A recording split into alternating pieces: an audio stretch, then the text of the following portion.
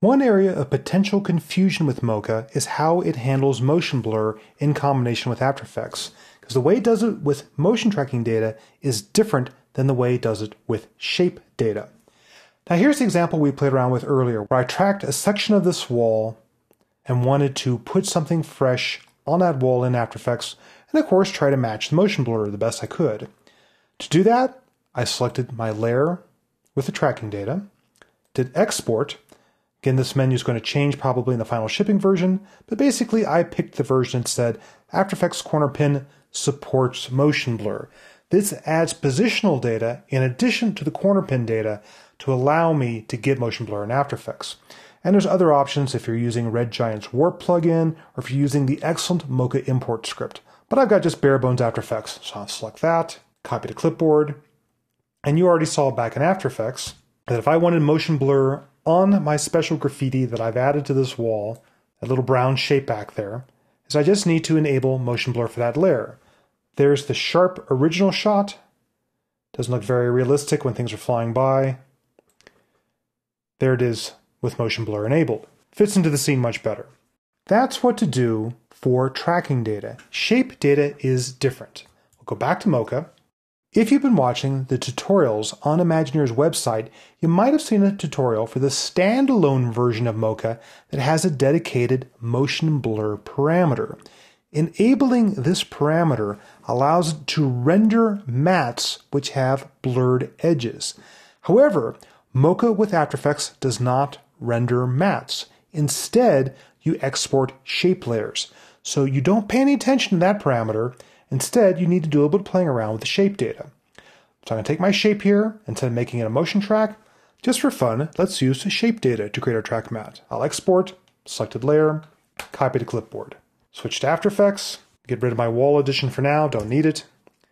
Pick my original shot, make sure my time indicator is back at the start of the clip, or at least where I started my motion track, then paste. And now I've got Mocha shape data just for that wall segment.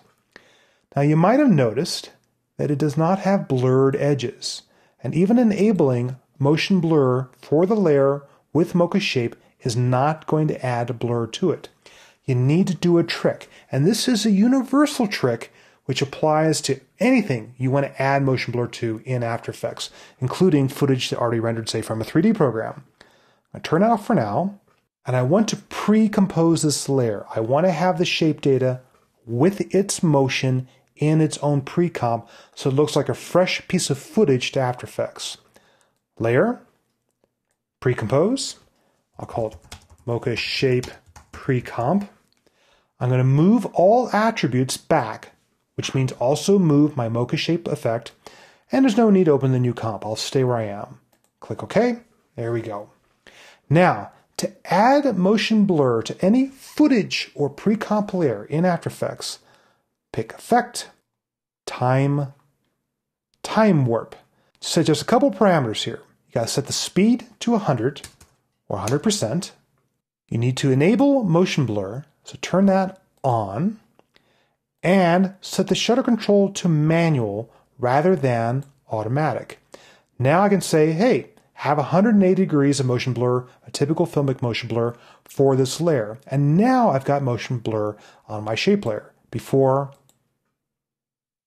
after. Very cool addition, particularly if I just had a white track matte here that I'm going to use to matte out another layer. If I zoom in on this and look closely at these edges, you'll notice that there is some ghosting or stuttering of these edges. All you need to do is increase the shutter samples to make this look better. I recommend at least 8 samples. And if that's not smooth enough, go all the way up to 16.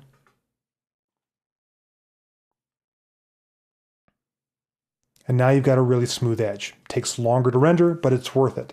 And just to give you an idea of how that looks like on a normal matte, I'll select my comp panel, tap Shift key, go back to my Mocha pre-comp. Let's just look at this as a color composite. It's just that white shape.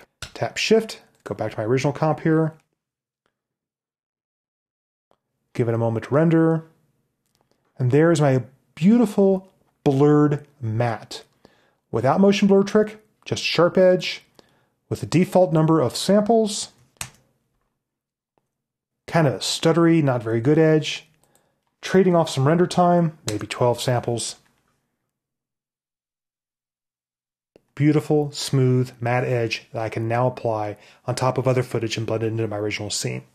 So that's how you add motion blur when you're working with Mocha, but this trick with time warp, it's universal. You can use it in other things such as 3D renders that don't have motion blur.